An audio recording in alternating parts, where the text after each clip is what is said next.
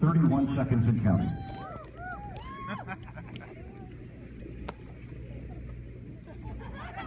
At 2 minutes prior to liftoff, the team will verify that the hydraulic system is pressurized and confirm the common booster core delta second stage CSS and flight termination system battery voltages.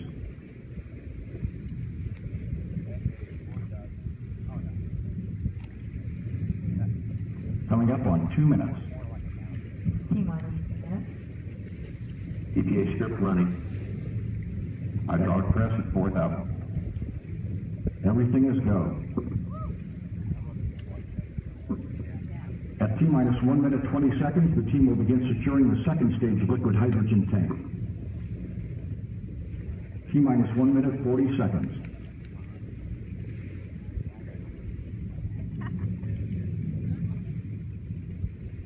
T-minus 1 minute 30 seconds. OLC, verify Orion nav transition is complete. LC, this is OLC. Orion nav transition is complete. 120. Second stage LH2 securing started. At T-minus 60 seconds, the eastern range readiness will be verified. CPC LH2 at flight pressure and flight level. Working no issues.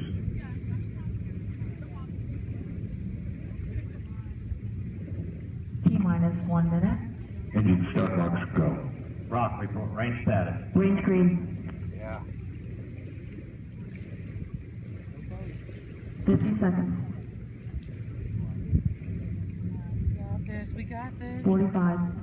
Everything is go. GE main power off. Main power off. 40.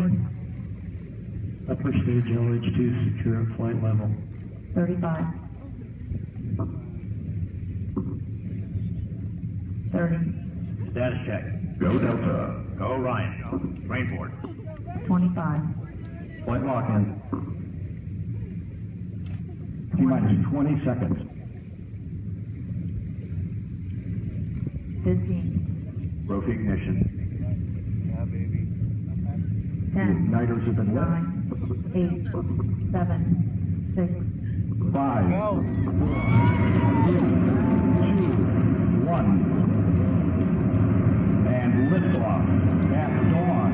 The dawn of Orion and a new era of American space exploration.